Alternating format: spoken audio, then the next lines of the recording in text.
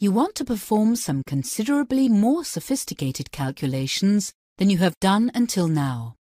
Additionally, you want Excel to automatically execute actions or make decisions depending on particular values.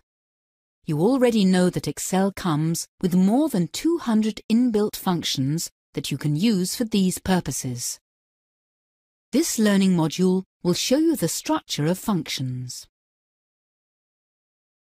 Functions have a very specific structure that you should understand in order to work with them without problems.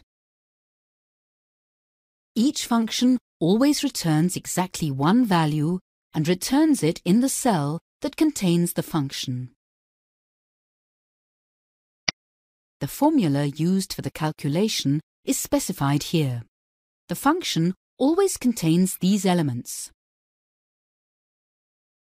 the equals sign, then the function name, in this case sum, and the so-called function arguments in parentheses. Arguments are values that are included in the function.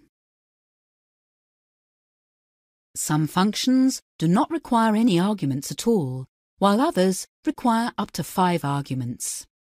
Multiple arguments are always separated by a semicolon. Arguments can be of a very different nature. Sometimes they are just a number specified directly in the function, but usually there will be cell references to particular cells or cell ranges included in the function, as in the sum function in this case. However, formulas or functions can be also used as arguments.